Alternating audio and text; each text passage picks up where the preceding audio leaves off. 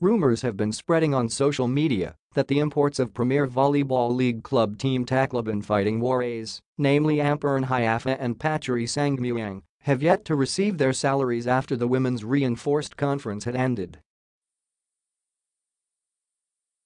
Moreover, Chooks-to-Go has been dragged down to this speculation. Chooks-to-Go wants to set the record straight.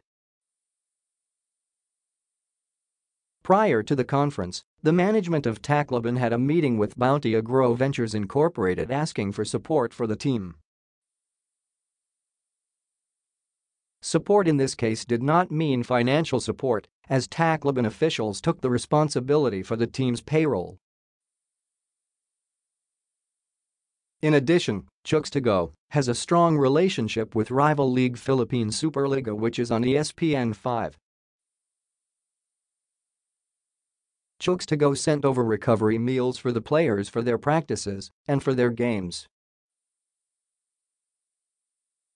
In a sign of good faith, the brass of the Fighting Warays printed Chooks-to-Go's logo on the team's jerseys.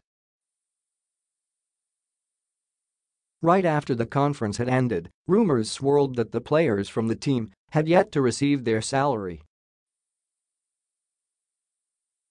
Tacloban made it clear that both imports were already paid United States dollars 21,000 days after the campaign ended.